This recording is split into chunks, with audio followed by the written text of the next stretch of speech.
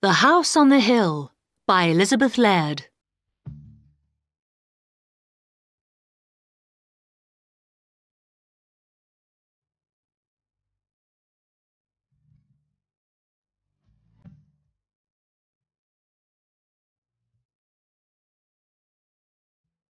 Part 1.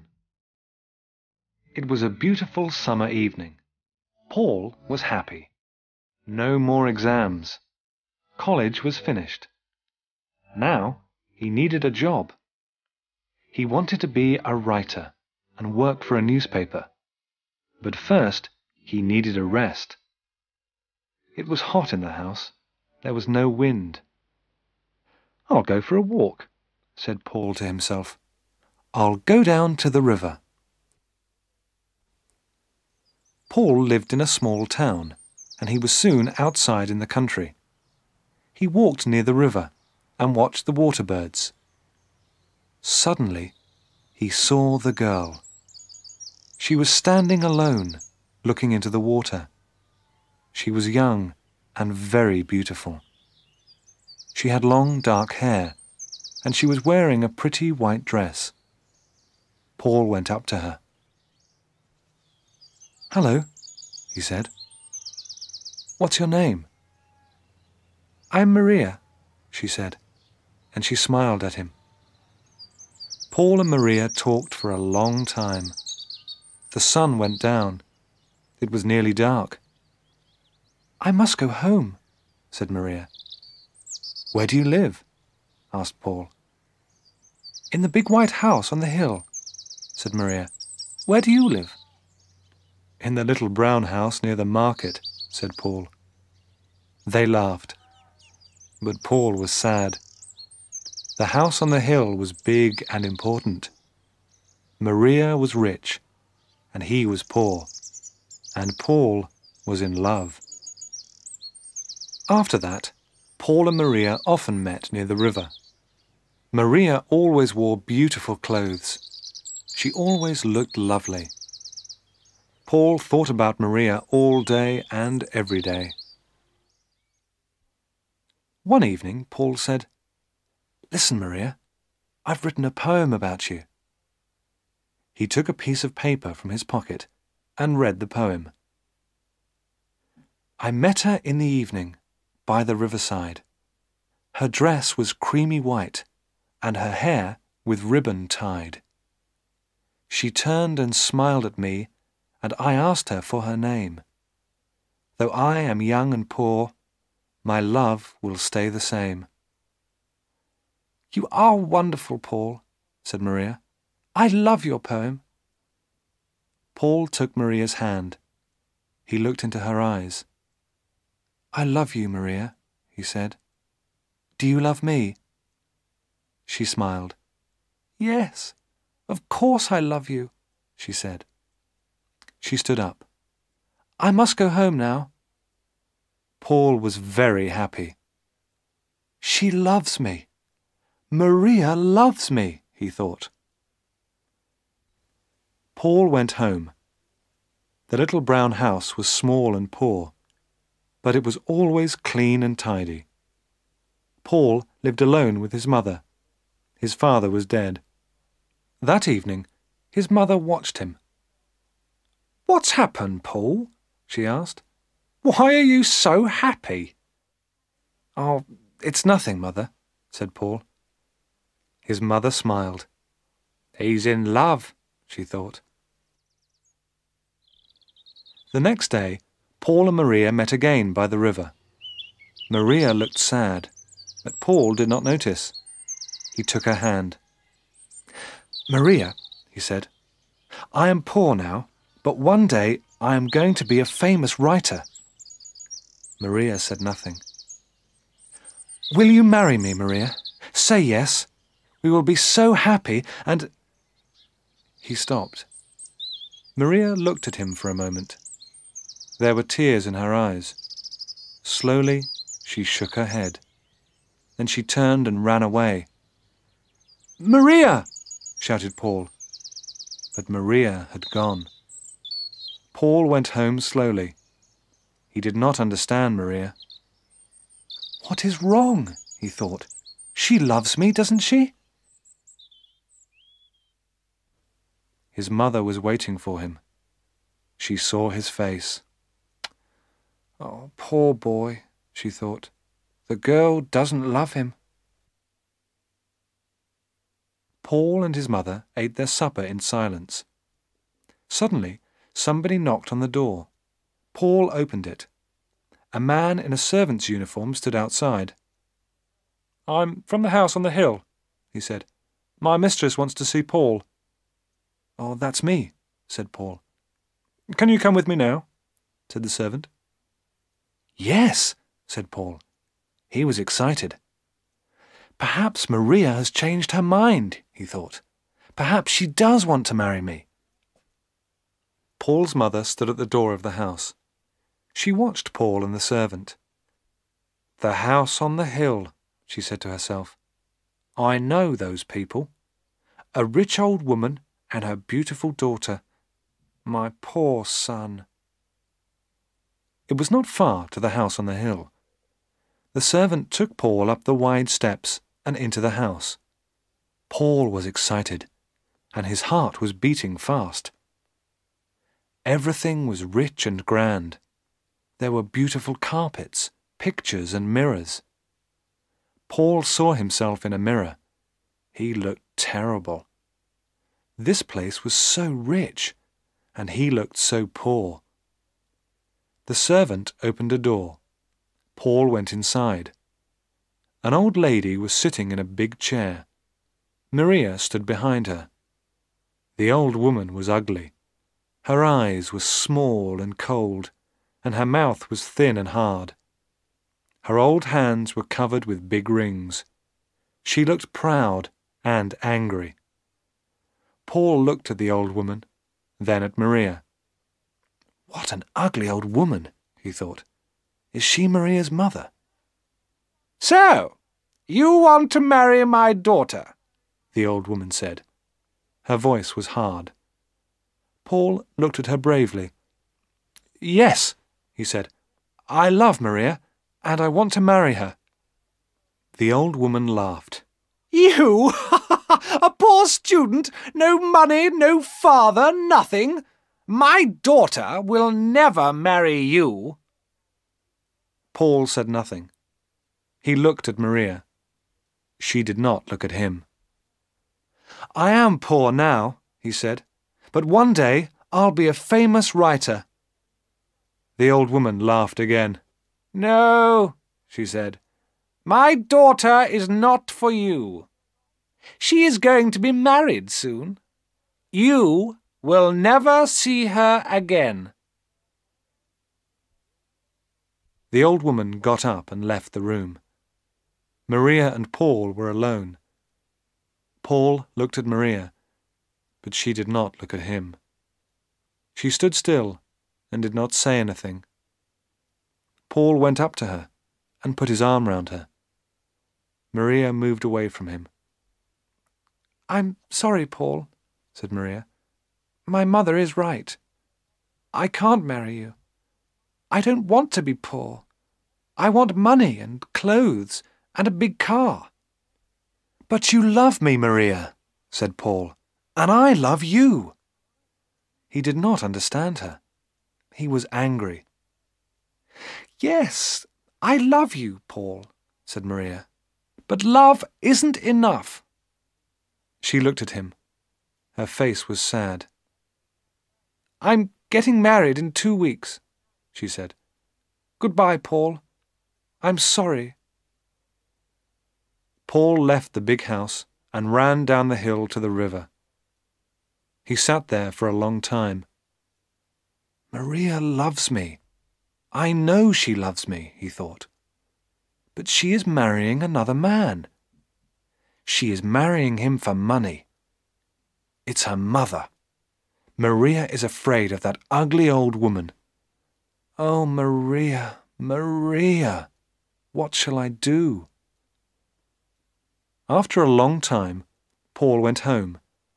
There was a light in the window of the little house. The door was open. His mother was waiting for him. She looked at his face, Then she put her arms round him. "They are bad people, my son," she said. "You must forget her."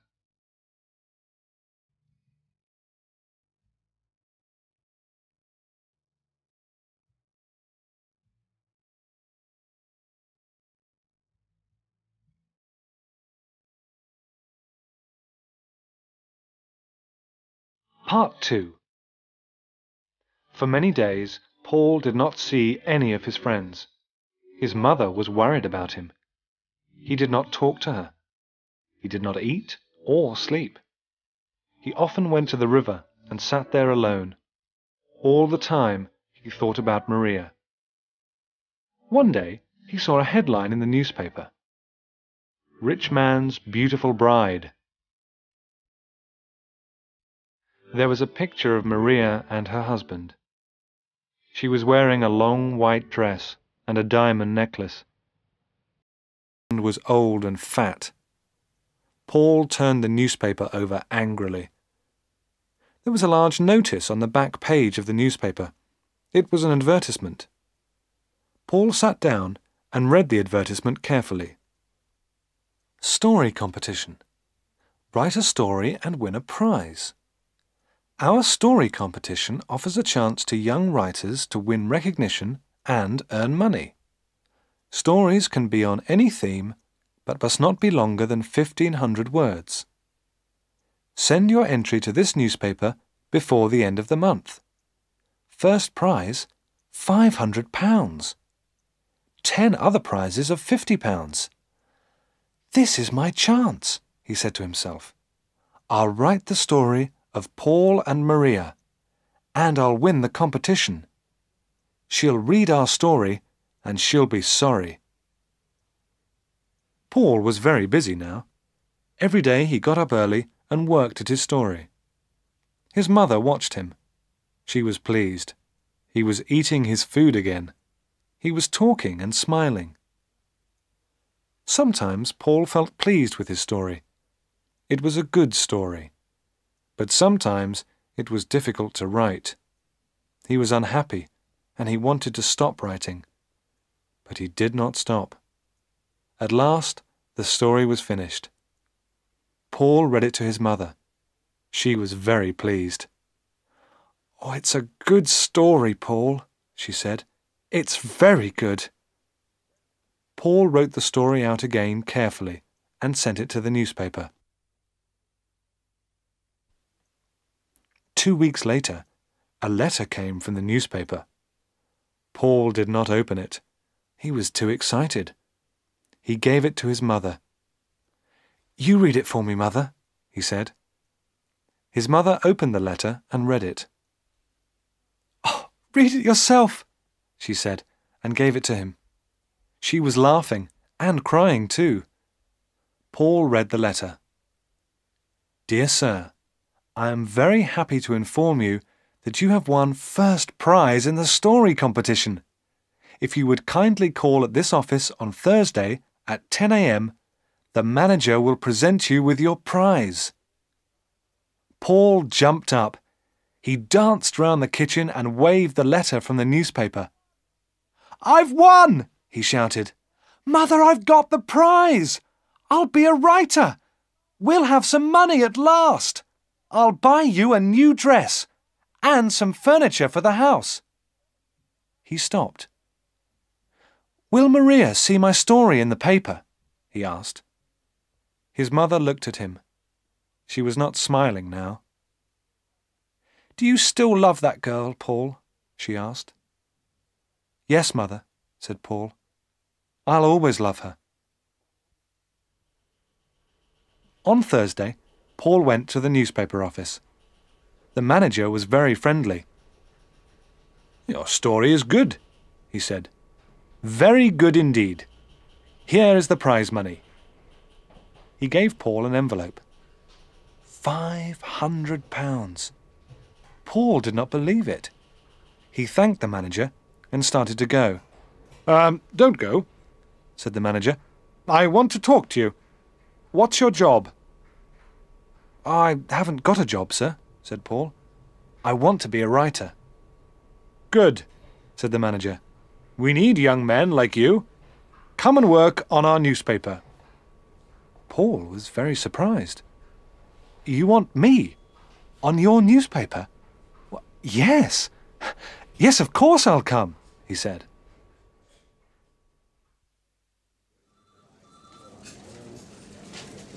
This is Paul, our new reporter.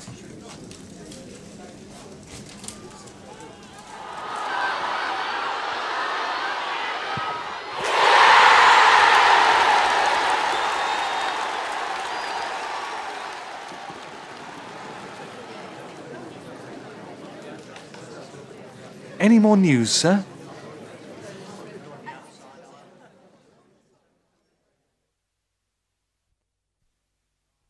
You're working hard, Paul.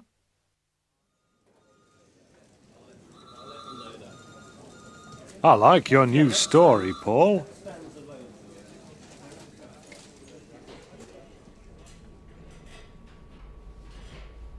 We are very pleased with your work, Paul.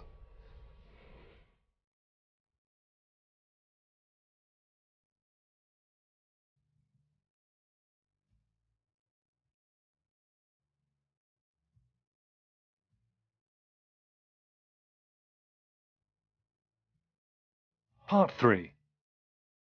Paul loved his work on the newspaper. He worked hard, but he did not forget Maria. One day, a reporter came into the office. "Listen, everybody," he said. "Here's a story for the paper. Do you remember that beautiful girl Maria and her rich husband? There was a photograph of the wedding in our paper. She ran away from her husband last week."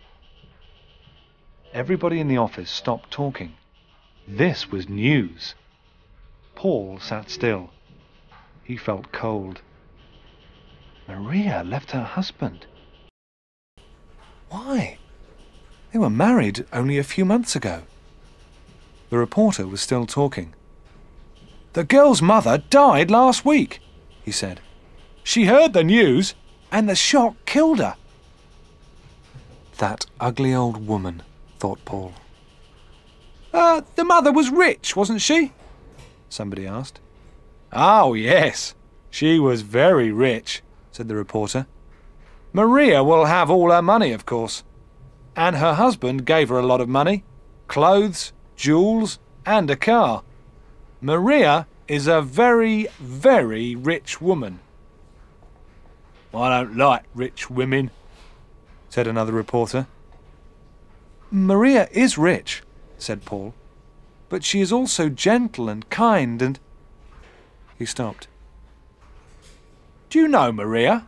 the reporter asked. "Yes," said Paul quietly. "I know Maria."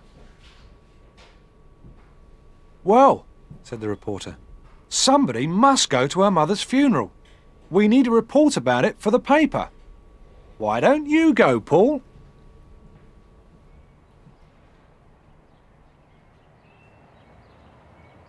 Paul went to the funeral the next day. It was a long way to the church, but he walked. He wanted to think. Maria loved me, he thought, but she married another man. Why? Because she was afraid of her mother. But now her mother is dead. Paul was happy, and he was sad.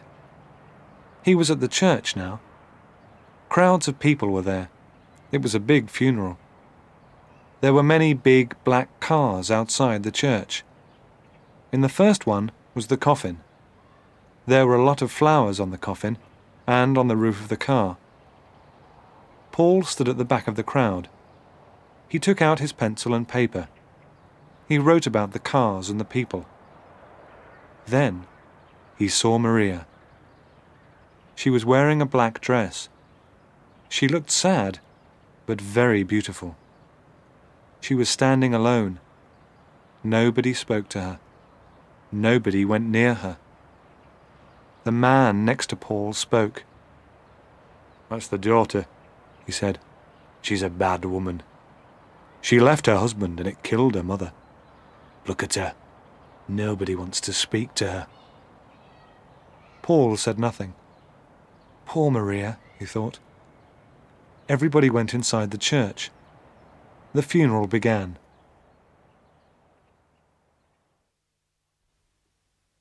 After the funeral, Paul went home. His mother was smiling. "Good news, Paul," she said. "Do you remember your cousin Elsa? Well, she's coming to stay with us. She's 17 now, and very pretty. You will like her." "Yes, I remember Elsa," said Paul. He did not look pleased. His mother was disappointed. "He's still thinking about Maria," she thought. "Elsa will help him to forget." But Paul did not want to see Elsa. "I must see Maria," he said to himself. "I must talk to her."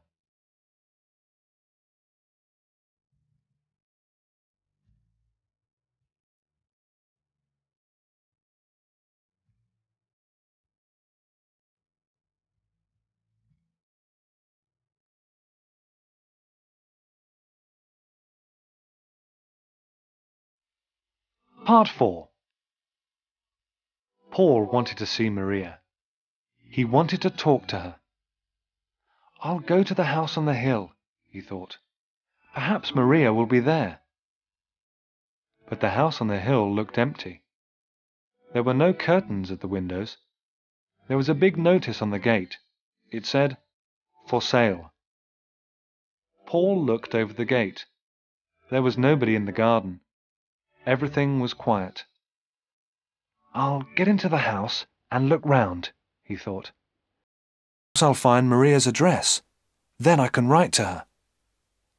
Paul pushed open the gate and went up the steps to the house. It was very quiet. He pushed at the front door. It was closed. He walked round the house. There was a window open. Quickly, Paul climbed through the open window. He was excited, and his heart was beating fast. He was in Maria's old home. He remembered her mother. He remembered that terrible evening. But the house was different now. There was no furniture in the room. There were no carpets and pictures. It was empty. Paul felt a little afraid. "Is anybody in the house?" he thought. No.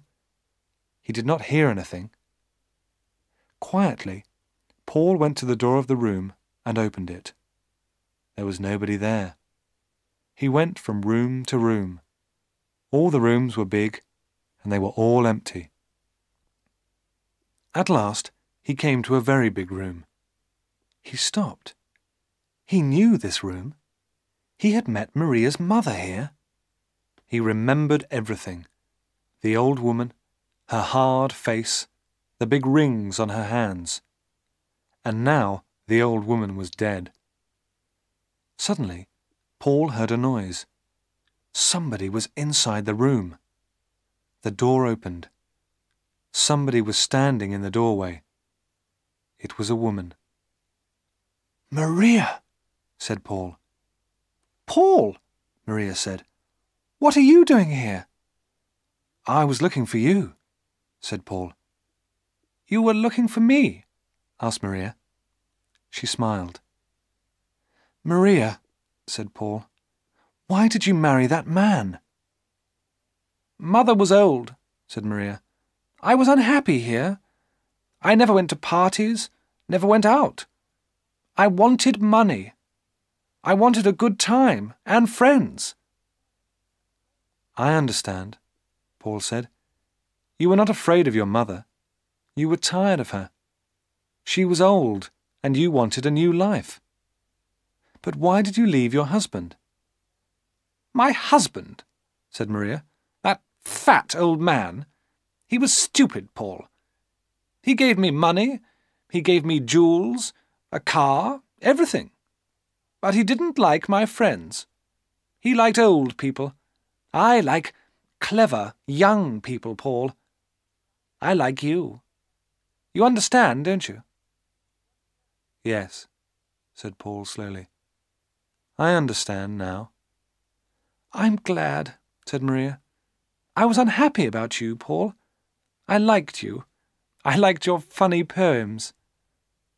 My funny poems, said Paul. He stopped. You loved me, didn't you, Paul? Said Maria. Do you still love me? You are married, said Paul. You have a husband. But I don't love him, said Maria quickly. I want to be free. I want to go to parties and enjoy myself. Come with me. I have money now. We'll be happy together. No, said Paul. No. Everything's over. Maria was angry. Her eyes were small and cold, and her mouth was thin and hard. Her hands were covered with big rings. Maria looked like her mother. I'm sorry, Maria, he said.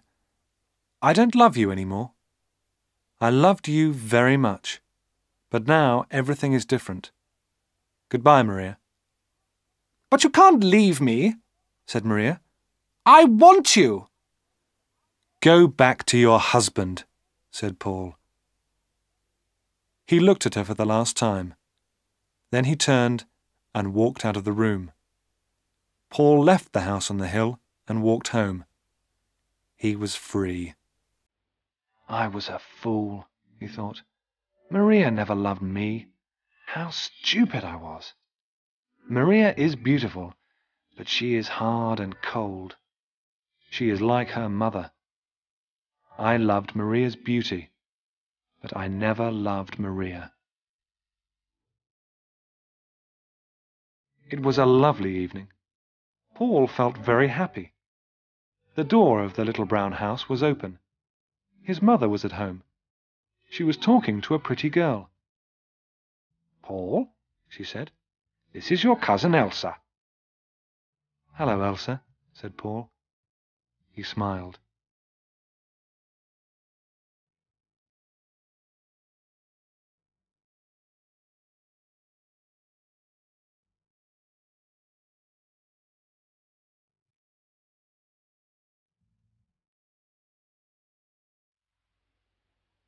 The House on the Hill, read by Simon Maddox, and the recording produced by James Richardson at Studio AVP, London.